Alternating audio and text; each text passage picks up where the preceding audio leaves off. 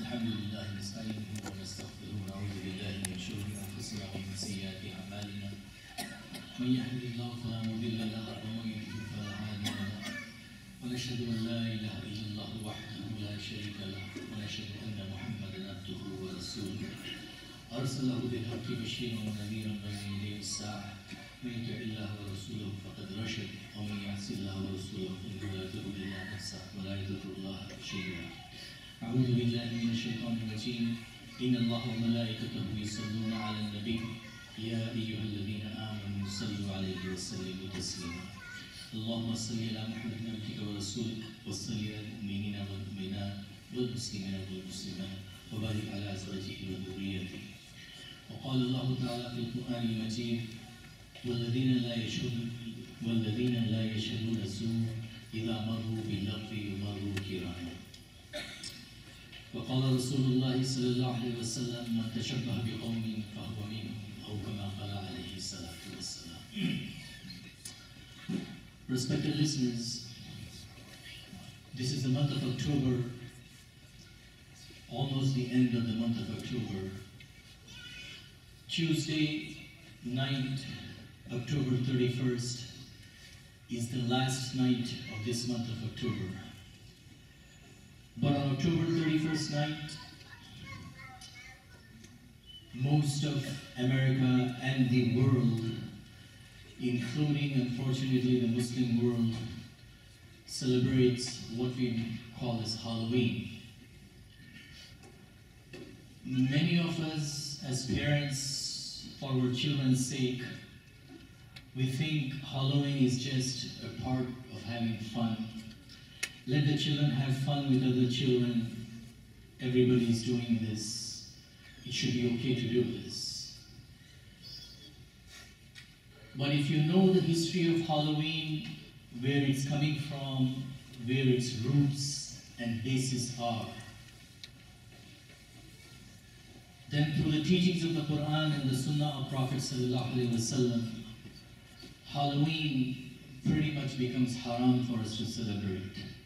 I'll tell you why. If you look at the history of Halloween, roughly 200 years before Prophet Isa alayhi salam came, people living in Ireland, called at that time as Celtics, for them November 1st was the beginning of New Year. It was the beginning of winter, beginning of the New Year. And the night before November 1st, October 31st, the people of Ireland had a belief and they would make a celebration, a ritual they would follow. In their belief, they had this Lord of the Dead, what they call as Lord of the Dead, whose name was Samhain. It's written as S-A-M-H-A-I-N, Samhain, but it's pronounced as Samhain. According to the belief, this Lord of the Dead would come to life that night on October 31st. And he would make all the people who died that year, he would make all their spirits and souls come alive on the night of October 31st. So the people of Ireland, in their rituals and celebrations, they thought that these spirits can come and possess them in their bodies. So people, to scare these spirits away, they would wear these ghoulish costumes, looking like the spirits in their belief. Trying to scare away the spirits, they would wear these scary costumes of devils and satans and witches and warlocks, bats and black cats. They will do all kinds of things. They will decorate their homes with spider webs and scary faces, put on these scary costumes, and they would knock on the doors of the people to give them some gifts. And the people were scared. They thought if they would not give the gifts to them when their doors are knocked, that these evil spirits that come alive at night or the belief would come and possess them. So they would give them gifts to the people who would knock on the door with the scary costumes. To the point, they would make sacrifices of the animals, they would make sacrifices of human beings at that time out of ignorance in some remote places, some remote cases. So that is how Halloween started. It is rooted in paganism, in idol worship, in the beliefs that is encouraged by Shaitan. And then later on, when the Roman Empire conquered Ireland and Scotland and England, and the Romans came over there, the Romans were celebrating a festival of harvest, what they call as Pomona, in honor of the goddess of fruits, the trees that give us fruits. So they would celebrate that festival. Then they saw these people on October 31st celebrating Halloween. They said that let's combine this festival of Pomona with Halloween. And I'll tell you where the name of Halloween came from. So this was going on in Ireland and the surrounding areas in Scotland and Wales and parts of England when it penetrated. And then when the Christianity came in the year 731 of the Christian era, at that time, the Pope realized that some of the Christians are leaving the religion of Christianity and going into this paganism, the worship of the idols, what the pagans at that time were doing. So the Pope decided we had to do something to attract the people back to Christianity, and also the newly converts to Christianity. So at that time, the Christians were having a festival called All Saints' Day on May the 13th. So the Pope decided, let's move this the festival of All Saints' Day, honoring the saints who had died. Let's move this festival of All Saints' Day from May 13th to November 1st, which was known in the Christian language they were calling at that time as Hallowmas. So Hallowmas was moved from May 13th to November 1st, and the night before November 1st, the night before Hallowmas was known as, or the evening before Hallowmas was known as Hallow Evening, and that's from where the term Halloween came from. And later on, as the generations went by, and this festival of Halloween became very brutal and vicious in the sense of people who were worshipping Shaitan, Satan, devil worshippers came into existence, the groups of occult people following these cults came into existence, and the Pope of that time later on, and the devout Christians became very worried about what's going on. This is not something the Bible encourages or the Christianity encourages. So the Pope of the later days said in the 18th century, he said, we're not going to celebrate Halloween anymore, because even though everything what they're doing is not right, but the effects of this are true, he said. And that's what many, even the Muslim scholars mention this thing too. The effects of imitating the spirits, the evil spirits, and wearing those gaulish costumes, imitating the devils and the Satans, and all those things, the witches and warlocks, it was having the effect on the people who were doing this. And this was taking people to the extreme measures.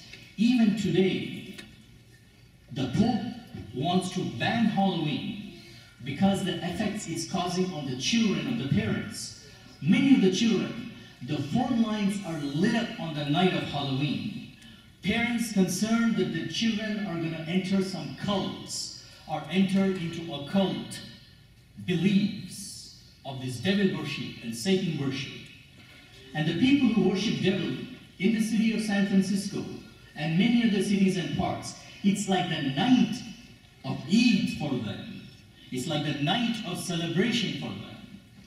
Wearing those devilish costumes, living a bonfire, dancing around the fire with those devilish costumes. All those things. The devout Christians, subhanAllah, the devout Christians who say we have got nothing to do with Halloween. This is something that takes us away and our children away from the faith of Christianity. We don't want to celebrate Halloween because of its adverse effects on our children and on our belief and faith. The devout Christians, today even, they go to schools, talk to the principal and the teachers, look, we got nothing to do with Halloween, we do not celebrate Halloween, we do not want our kids to celebrate Halloween. And the people, the principal, the teachers understand and respect that. We as Muslims also need to understand where this Halloween is coming from. It is not just some cultural thing, it is based, its roots are based on paganism, on idol worship.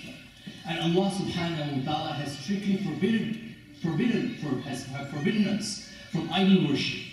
Ibrahim alayhi salam makes a dua, Allah quotes in the Quran, "O Allah, save my children and progeny from the worship of idols." Rasulullah sallallahu alayhi wa sallam, in the Quran, Allah subhanahu wa ta'ala teaches us a surah, and Rasulullah sallallahu alayhi wa sallam told us that whoever recites Surah Qul Ya Ayyuhal Kafirun, La A'budu Ma Ta'budun, the entire short surah, whoever recites this surah in the night, every night before they go to sleep, Allah subhanahu wa ta'ala will save them from shirk, from associating partners to Allah subhanahu wa ta'ala. May Allah subhanahu wa ta'ala make us all among those. وَقُلِ قَوْلِ هَذَا أَسْتَغْفِرُ اللَّهَ لِي وَلَكُمْ وَاسْتَغْفِرُوا يَغْفِرْ لَكُمْ إِنَّهُ هُوَ الْغَفُورُ الرَّحِيمُ.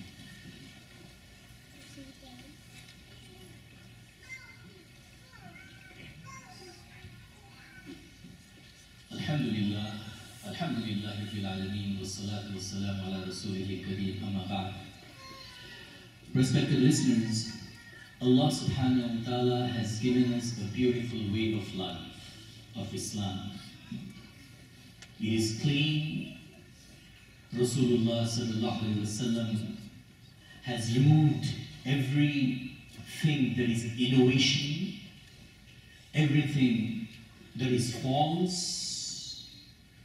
Rasulullah sallallahu alaihi wasallam removed it from its roots, from its base.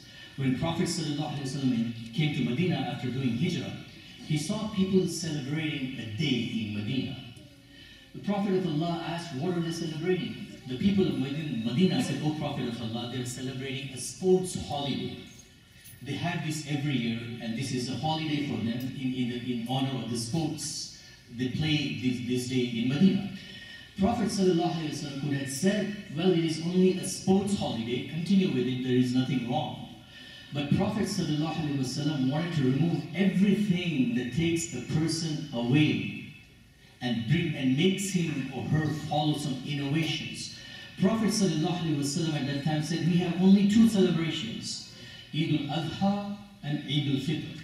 These are the two celebrations we have, Prophet ﷺ said. Allah subhanahu wa ta'ala in the Quran says, وَالَّذِينَ لَا يَشْهَدُونَ الزُّورَ إِذَا مَرُّوا بِاللَّغْوِ وَمَرُّوا كِرَامًا. Allah subhanahu wa ta'ala says, وَالَّذِينَ لَا يَشْهَدُونَ الزُّورَ. When people, the Mufassirin, Ibn Abbas radiyallahu anhuma, and Mujahid rahmatullah alayhi, the Tabi'in, the famous Tabi'in, have written in the explanation of this verse that Allah subhanahu wa ta'ala is talking about the events like Halloween. Allah subhanahu wa ta'ala is saying when a person passes through an event like Halloween or any of these kinds of celebrations, what do Muslims, believers do? They walk away with respect and dignity. They do not participate in that. Because if we do participate, respected listeners, either there are two things. Either we are part of a problem or we are part of a solution. Even if people are knocking on our doors, we say, all right, we are not celebrating Halloween, but let's give these kids to our neighbors' kids who are coming and knocking on our doors. Even though you're giving just the kid, giving them the sweets and candies and not participating in Halloween, but you still are participating in Halloween. Because you have become part of the Halloween. So what do? We have to remember, respected listeners, the nights, Hassan Basri rahmatullah alayhi would say, the winter nights which we are going through now, which have started, Winter night is a blessing for a believer. The nights are long, he or she devotes his time in the worship of Allah subhanahu wa ta'ala. The days are short, they devote their days in fasting, because the fasting becomes easy, the days are short in the winter. If you look at the night is the most precious time in the life of a believer. Prophet sallallahu alaihi wasallam was given the prophethood. He was given the seal of the prophethood in the night time. It wasn't the daytime. The Quran was revealed in the night time. When he was hurt, blood was flowing through his body and feet in Taif. Allah Azza wa Jal called him after a few days to ascend the heavens and about the heavens, to come close to Allah subhanahu wa ta'ala. Subhanalladhi asra bi'abdihi laylan min al-masjid al-haram ila al-masjid al-aqsa. Subhanalladhi asra bi'abdihi laylan. In the night, Allah subhanahu wa ta'ala called Prophet sallallahu alaihi wasallam about the heavens and beyond. Now in the daytime, if you look at our 5 times salat, majority of the 5 times salat, 3 salats, Maghrib, Isha, Fajr, and the most important salat after the Fara'id, Tahajjud, they're all in the night time. Taraweeh, Allah encourages to read in the night time. When the sons of Prophet Yaqub alayhi salam came, repenting, realizing what they had done to the younger brother, after many years when Yusuf alayhi salam had grown up, when they realized and they came to their father remorseful, sorrowful and repenting, he said, oh our dad, beloved dad, seek forgiveness for us. He didn't raise his hands, it was the daytime when they came. He said, come to me in the night time. I will pray to Allah subhanahu wa ta'ala for forgiveness. Because the night time is the time when Allah subhanahu wa ta'ala's throne comes closest to the earth. And he says, is anyone among you is there who wants his wishes and desires to be fulfilled? I'm here to answer his call. Is there anyone who is seeking repentance? I'm here to forgive him or her. The night time is a very precious time for a believer. But in that night time, respected listeners, Allah says in the Quran, when we have given them the truth, we have sent down the truth to them, yet they practice falsehood. Yet they practice falsehood. فَلْيَحْذَرِ الَّذِينَ يُخَالِفُونَ عَنْ أَمْرِهِ أَنْ تُصِيبَهُمْ فِتْنَةٌ أَوْ يُصِيبَهُمْ عَذَابٌ أَلِيمٌ. Allah subhanahu wa ta'ala says, beware of what your prophet has told you, lest you're afflicted with some trial or a grievous punishment befalls upon you. May Allah subhanahu wa ta'ala protect us, respected listeners. May Allah subhanahu wa ta'ala protect our children. And may Allah subhanahu wa ta'ala make us follow the straight path. May Allah subhanahu wa ta'ala save us from all kinds of innovations. And may Allah subhanahu wa ta'ala make us stand up for the truth. You know, what do we do on the night of Halloween? We talk to our neighbors, we educate them, we let them know, listen, ادعو إلى سبيل ربك بالحكمة والموعظة الحسنة وجادلهم بالتي هي أحسن. Invite to the way of your Lord in a nice way. With the best of the arguments is Allah subhanahu wa ta'ala. We'll tell them nicely, look, we do not celebrate Halloween because this is where it's coming from. The roots, the basis of the Halloween. Even the Pope today, Pope Francis, he wants to ban Halloween. And he wants to ban Halloween and bring Holy Week. Meaning he wants the children to dress as just saints, to make it an All Saints Day for them again. And he knows, and one of the famous, what they call his father or the priest, has said that Halloween is not just some fun, but it opens up the door for dangerous things. This is a quote from a famous Christian priest of our present day time. If you read Daily Mirror or The Guardian, or you Google up about the evil effects of Halloween, coming from the Christians and the Christian faith, you will realize how evil this celebration is and the effects it has on our children and on our faith and on our way of life. May Allah subhanahu wa ta'ala guide us all. رَبَّنَا لَا تُزِغْ قُلُوبَنَا بَعْدَ إِذْ هَدَيْتَنَا وَهَبْ لَنَا مِن لَدُنكَ رَحْمَةً إِنَّكَ أَنْتَ الْوَهَّابُ رَبَّنَا آتِنَا فِي الدُّنْيَا حَسَنَةً وَفِي الْآخِرَةِ حَسَنَةً وَقِنَا عَذَابَ النَّارِ عِبَادَ اللَّهِ إِنَّ اللَّهَ يَأْمُرُ بِالْعَدْلِ وَالْإِحْسَانِ وَإِيتَاءِ ذِي الْقُرْبَى وَيَنْهَى عَنِ الْفَحْشَاءِ وَالْمُنكَرِ وَالْبَغْيِ يعظكم لعلكم تذكرون فاذكروني أذكركم واشكروا لي ولا تكفرون وأقيموا الصلاة.